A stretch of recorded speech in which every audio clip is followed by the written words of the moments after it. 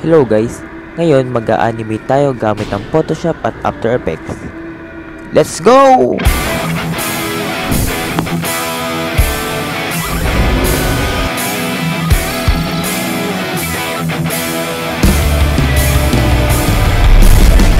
Una natin gagamitin ay ang Quick Selection tool. Press W para sa shortcut. Tapos ise-select natin. Pwede nating palitan yung size ng brush dito sa taas para mas ma-select natin yung maliliit na part. Okay, bilisan na natin ng konti. Quick Selection tool lang ang gagamitin natin kasi hindi naman natin kailangan na accurate yung pagkakaselect. Kahit may sobra-sobra okay lang. Yung sariling background pa rin naman niya ang gagamitin natin mamaya.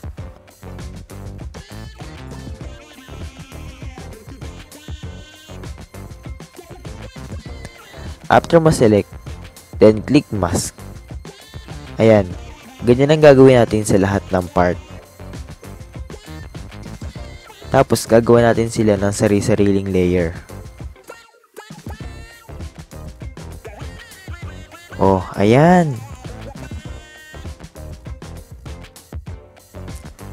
Pati itong espada, isi-select natin ng bukod.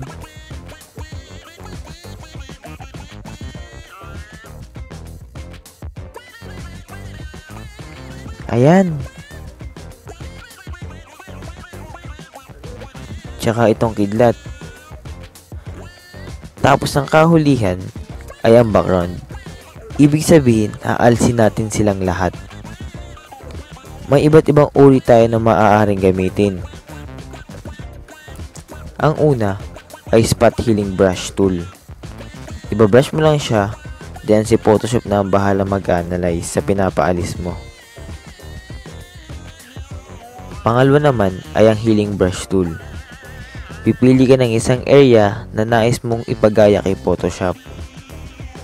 Hold Alt, then click sa gusto mong area, then ibabrush.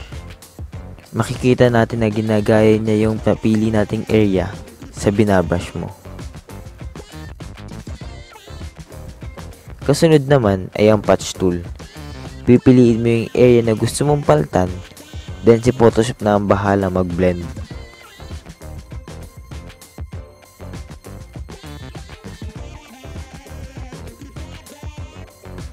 At ang panghuli ay ang Content Aware Move tool. Pipili ka ng area na gusto mong igaya sa isang pwesto. At ito yung iba't ibang uri ng tool na gagamitin natin para sa background. Okay, bilisan na natin ng konti.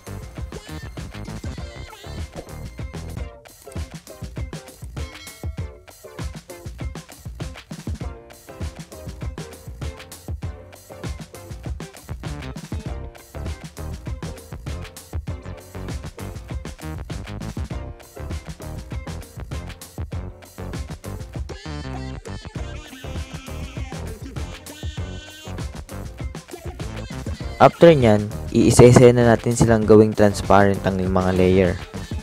Right click sa mask, then apply layer mask.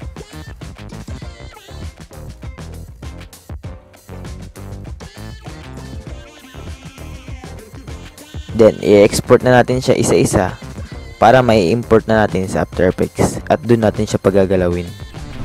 Okay? Una natin gagawin ay gagawa tayo ng new composition gamit ang background. Then, i-import na natin yung iba.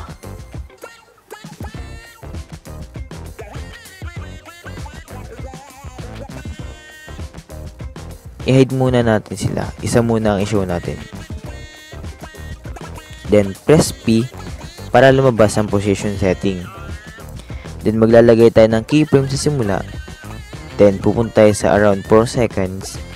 Then, ipepesto natin si Zeus kung saan siya pupunta sa loob ng 4 seconds.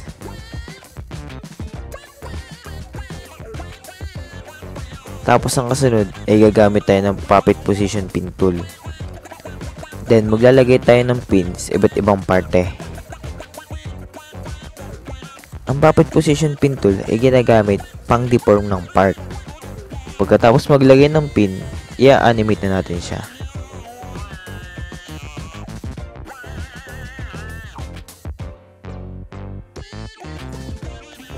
Then, ganun lang ang gagawin natin sa lahat ng part. Ipipin, then i-animate.